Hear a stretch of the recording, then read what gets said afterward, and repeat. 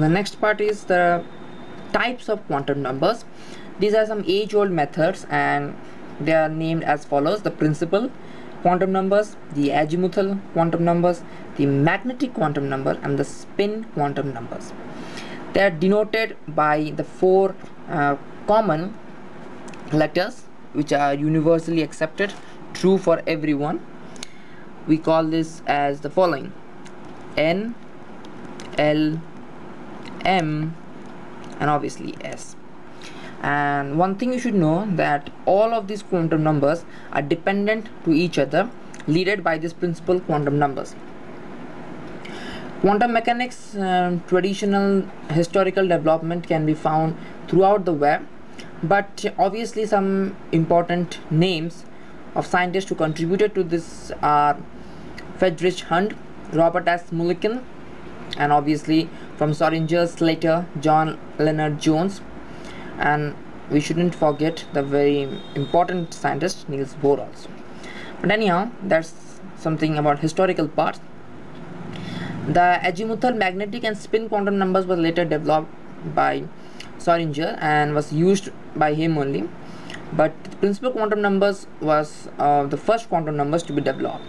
Now, what principal quantum numbers denote? Each of these quantum numbers denotes a very important facts. Principal quantum numbers denotes the electron energy cell. So, in your previous classes, we have studied that electrons cannot roam as per their desire. They are fixed within their energy levels, and we say the K cell, L cell, M cell, we have this series, and these energy shells are denoted by this principal quantum numbers. And because the energy shells are denoted by the quantum numbers, and cell also denotes the electron velocity, the radius, so this quantum numbers can be used later. We will show it that how we can use it to find the energy of the electron, the velocity possessed by electron, and obviously the radius of any ion or obviously hydrogen like atoms using Niels Bohr postulates. The second quantum numbers that comes is known as the azimuthal quantum numbers. Azimuthal quantum numbers, as I have said before, they all are linked together, and azimuthal quantum numbers also have a link. They can range from 0 to any values up till n-1. n-1 is the limiting value for azimuthal quantum numbers. So what do they denote? They denote the subshells. Now you see, what are the subshells? Subshells are the shells within the electron energy shells. So I will probably make a new video defining them, so that will be later, and when I do, I will provide the link in the description. But for now, you just understand this value, that electronic subshells are in fact just like, say, we say atomic particle and subatomic particles. Similarly, in chemistry and atomic physics, we define this subshell as the shells composed within the atomic orbital levels. Okay, like if we are talking about P, we have Px, Py, Pz. So these are some values, and how we get those values, we will obviously get them later in another video, not now. That's not the topic. The next topic, the next quantum number is the magnetic quantum number, and this quantum number begin from obviously -1, and it will continue up till obviously minus L, my mistake, minus L.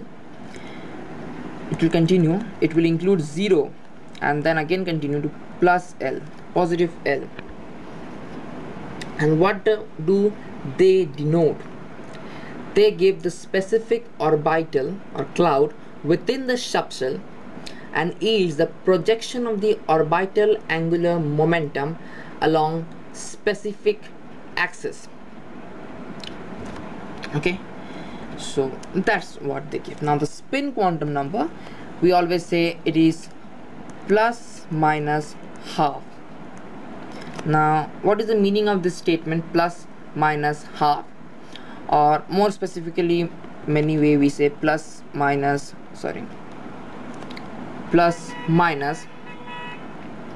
we say s. So this will range from everything. So what is this plus minus s? Plus minus s is actually ranging from minus s continuing till plus s. Now this is denoting the angular momentum of the electron. This denotes the angular momentum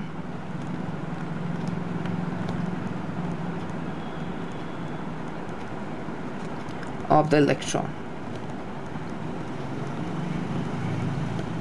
within its orbital.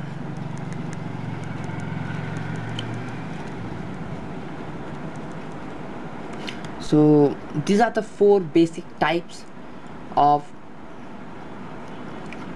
quantum numbers. But as I have said, we have mentioned some new topics here. So for example, we have introduced the subshells, we have introduced energy cloud, one more new term, energy cloud,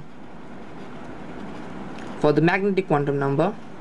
And yes, we have introduced one more interesting term, that is the three interesting term, the energy,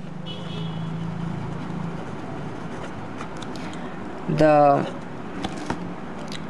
angular momentum,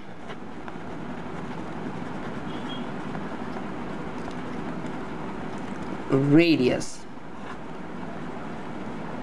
of any electron, and obviously radius of an atom, or more specifically hydrogen like atom. So in another video I will make pretty soon about these three topics also, and then we will proceed about a little higher in the numerical section on how to use this principal quantum number, azimuthal quantum number, magnetic quantum number, and the spin quantum number. Thank you. And again, I'm sorry if anything went wrong within the video. It may be because it is extremely hot today, and especially in India, it is really getting, northern India, it's get terrible hot. So sorry for any mistake that might have crept. Obviously I will knowingly never do such a grave mistake, but still, if it might have done, I am sorry for that. If you like the video, do comment, like the button, and obviously subscribe to my channel. Thanks.